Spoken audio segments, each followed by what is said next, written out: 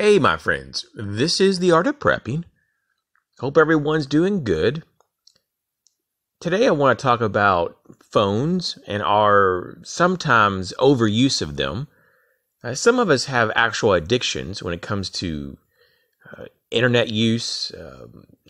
Some of us are just hooked on purchasing things off of Amazon or watching Netflix videos constantly or just being on social media, and there's just a lot of problems. The phone is an amazing piece of technology, but it also can really mess you up, really distract you from living your life, and it really can be something that is a negative. Even though there's a lot of positives of what we can do with the phone, a lot of people don't have the ability to say no, or they don't have the knowledge or the skill set to modulate from an unhealthy behavior or activity to a healthy one. So I have 8 tips here today, 8 tips to help us to get to a point that we are not using the phone in a way that can be problematic. This is just a starting point. There's a lot of other more technical ways to really limit us, but I'm just trying to be real simple here. So first, in most smartphones, it's really easy to find this for the most part. At least in my phone, it was really easy. And it's typically in the settings. You can go and look into the phone, and it logs or even tracks the amount of time that you're on the phone over a period of time. And in my phone, it tracks it like per week and per month. And it gives you the hours and minutes that you're on the phone.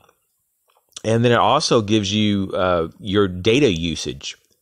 And so you can kind of track this over time and get an idea of like how many hours do you spend on the phone and how much data are you using. Now the data can be a little bit looser in terms of an indicator, because if you're downloading some heavy dense information, you may actually just kind of have a lot of data transfer, but you may not be on the phone a lot. So, but it's just a one data point.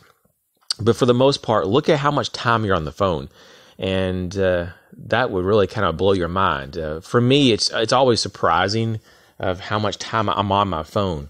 And so I am at this point, now trying to really pull back quite a bit. Number 2 is to simply turn off notifications to things that are non-essential.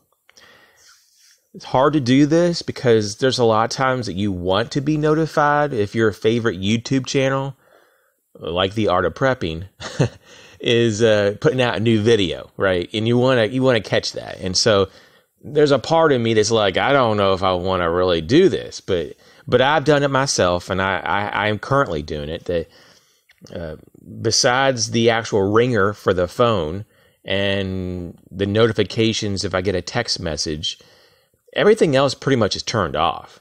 And that's really helped me a lot. A lot of people, they're not even aware that they can just turn off the notifications, but you can. It's pretty easy to do on most phones. So you might want to look into that. The next tip here is to declutter your phone's main page. Some people call it the home page or home pages, because sometimes people have more than one screen that is, that has all the apps on it, And so you want to go in there, and what I've done is I've kind of created folders, and I've kind of just dumped a bunch of my apps into like a folder, and it really kind of cleans up the main page, on my phone. So it's like there's only just a few apps or a few folders, and that's it. It's very clean. That's helped a lot. So it's not so tempting when you glance at your phone, or if you have a phone call and you get done with the phone call and you kind of look at your screen and you see, oh, look at that. I can just check my social media or something. It's really good not to have it right there so you can see it. So just reduce temptation by decluttering your homepage, and to try to get rid of the apps so that you don't immediately see them. And so put them in folders when possible. Tip number 4, and this is going to be like very difficult for a lot of you guys. I know it was difficult for me, but I did it and it's a good thing, and is to remove social media apps off the phone and make yourself manually have to log into all your social media. It's even better if you can just get rid of social media. Like, just go ahead and just close down your Facebook or Twitter or MySpace, or if people even use MySpace anymore. But just get rid of that stuff. I mean, that stuff just kills your time. Now, if you have a business and you use that as part of like a business tool, that's different. And I'm not saying it's totally like bad or wrong to have social media. I mean, look at us right now. We're on YouTube. But it's one of those things, though, that social media can really burn up your time. And I've noticed that there's a lot of studies talking about how it kind of keeps a certain type of person away from having more social interactions. So you don't want to fill your social needs with social media, if you know what I mean, because it's not the same, So if you want to keep social media, just don't have apps that you can just with one touch log in and see and be able to communicate with others. It's a lot better just to keep it so that you have to log in manually and go that route. Tip number 5 is have a phone-free day. Now, this is something that I do every once in a while. I used to do it once a week, but now it's almost like every other week. So I need to get back to it. But yeah, it's a phone-free day. And I would encourage it once a week. Some people do it even more frequently. I have other people that just can't do it. Like they're just not able to. They just can't do it. They don't want to, really. And so they might be able to do it once a month, but doing it at some level is better than doing it not at all. So a phone-free day, and when I'm talking about this, if you have a family, do it across the whole family. Just have a set date. So if it's like once a week, for example, it's like on a Saturday, let's say, you just know that everybody needs to turn in their phones Friday night. So when everybody wakes up, the phones are already put away, right, in a location that's not that easy to get a hold of, or get access to. And then the whole day is organized and planned to some degree. And so you have some structure. And so you're not just like bored out of your mind and tempted to go find your phone. And so, yeah, this is a really good thing right here. A phone-free day can really kind of bring back the days before cell phones, especially for us that remember those days. If you're just a little bit older, I mean, you'll remember that. You'll be like, man, we had a whole different lifestyle before the days of cell phones. And to be honest with you, in some ways, they were better days because they were not only just more simple, but you were able to be, in some ways, more creative. And so I think that should be promoted.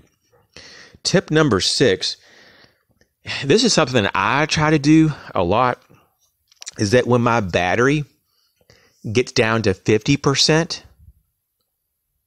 I go ahead and just stop whatever I'm doing and just basically just stop using my phone until I can charge my phone back up. And so I call it the 50% rule, but I know that's probably not something that's well known or talked about, because I mean, it's something that I made up. Maybe other people call it that too, but I have heard other people talk about it in different ways. Some people have it like when it gets down to 60%. I've heard some people say when it gets down to 30%, they stop and they charge their phone. And that kind of gives you like a forced break of anywhere from 20 minutes to an hour, because, most phones can charge within an hour if it's totally, the battery's dead, or if it's really low. But it gives you like a kind of like a reason to break away from your phone, and then you may be able to stay away from your phone for the rest of the day or for a good period of time. So for me, it's the 50% rule, but it's up to you if you want to make your own number. Maybe for you, you'd want to shoot for 60 or 65% rule. So that's tip number 6. Tip number 7 is to set time aside for phone use. So instead of just always trying to avoid using your phone, have time that's, written out in your schedule. I mean, that other people know about, that's just phone time. And it could be that when you get home from work, you spend maybe an hour with your family, you eat supper, and then after supper, you have 30 minutes to an hour to do whatever you want on your phone.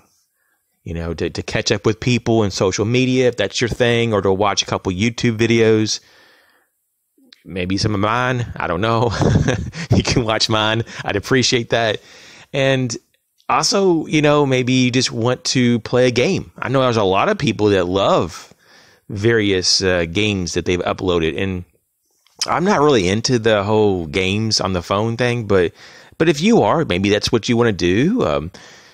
Maybe you're more like me, and you like just to kind of just play around with apps and create things. One of the things I like to do is just kind of make little videos, and sometimes I put them up here on YouTube. But, it's whatever you're into. Sometimes I just listen to music on my phone. But have time set aside. And also have a time that when it gets to a certain time in the day, that it's the cutoff that you're done with the phone. Unless you need to make a very important phone call, you won't use the phone. So, like, for example, normally what's kind of recommended by most people that are into health and stuff, and they would say like 2 to 3 hours before bed, no electronics, just so it doesn't keep you awake or make you have a difficult time going to sleep. So if you normally go to bed at 10 p.m., then maybe like at 8 p.m., you just say, I'm done with the phone. You set it down. Maybe you put it in the charger, or you just set it aside and you're done. So that's going to be really helpful. So that's part of tip number 7.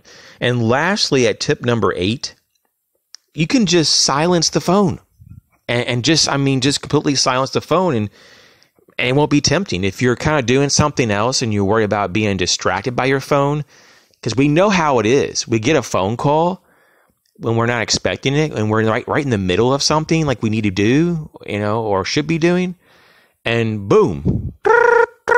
And you're like, oh, I got to take the phone. Okay. So you do, or you have a text message, and you just go ahead and you just, you answer the text, but before you know it, you're answering another text from another person, or you decided, well, I'm going to call someone, or I'm just going to surf on the web for a minute, or go to my favorite website, or I'm just going to spend 15 minutes and play this game on my phone, or I want to listen to just a little bit of music.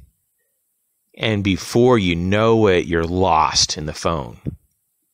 And sometimes this happens to me, on YouTube, just searching for videos, and just, I get down the rabbit hole, and before you know it, I'm just totally lost. I used to do this a little bit with Netflix, but I really have not been able to find much that I like anymore, because Netflix, and I've talked about this recently, has gotten so dark in its content that I kind of don't have any interest with Netflix recently at all. And so whatever it is, though, that for you, that's more of a vice that, it's easy to slip into, just by not having the phone to do anything crazy.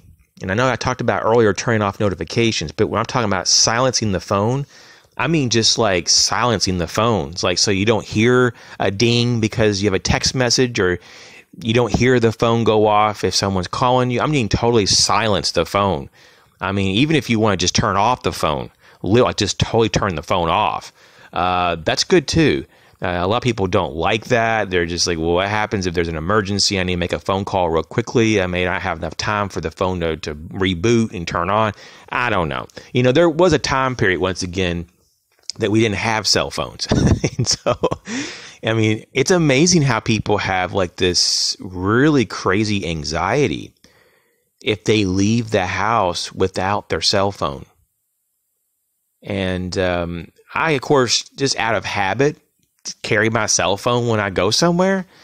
But recently there's been a few times I was like, whatever, I'm just going to leave it. Or I've sometimes forgot it just because I'm thinking about things I need to do, some errands locally, and I'll just run those errands. And then like on the way home, I'm like, I guess I left my cell phone at home. Now, I don't really recommend doing that just because there's a lot of unexpected things that could happen. I mean, your car could break down. You could have a medical emergency. Maybe a loved one has some kind of emergency and they need to contact you. So it's really good to have a phone with you, or at least around you, for the most part throughout your day. But from time to time, if you can really kind of have a backup system in place and you kind of have a strategy to deal with an unexpected thing, whatever that may mean for you, it's nothing really wrong with going somewhere without a phone. You do take a little more risk possibly, but let's just say this. Once again, we did this for most of humanity, we didn't have cell phones and we survived somehow. So I would say if it's just going up to get some groceries and coming back home, maybe just once in a while, purposely leave your home without your phone. And especially if it's just like within walking distance. I mean, that's real safe. You don't have to really, be too concerned, I would imagine. I mean, yes, things could happen once again between your house and the grocery store, or even at the grocery store. But, every once in a while, take the risk, live dangerously, right? And I've actually kind of was like a little surprised how even I felt when I realized I didn't have the cell phone. There was a moment of anxiety and almost like borderline terror just for a second. And then I'm like, oh, I'm okay though. It's like before I realized it, everything was fine, and everything is still fine. So I think that we do need to realize that we don't have to like cease in functioning. We don't have to just like shut down and just become some type of dependent creature and they can't function without a phone. And when we realize that we're much more, capable of handling situations, even if we don't have a cell phone around, that's good. That's very empowering. That's something that we really need to look at. And so the cell phone, yes, it's very cool, but no, it's not always needed and it's not always good for us. And so I hope this video was helpful. If you have other tips that you would like to share to help break the habit of cell phone addiction or overuse, feel free to share that in the comment section. Once again, there's a lot of other tips out there that I am aware of. Some of them are more technical, like you can get apps that actually manage your usage time that will actually limit you, forcibly limit you on how long you can surf the web, for example. And so there's a lot of other things like that that are more technical out there that you can get into. But these 8 here are just real simple that you can deploy even if you have lower levels of motivation. And so let me know what you think about this. Thanks for your support. Thanks for watching. Catch you later.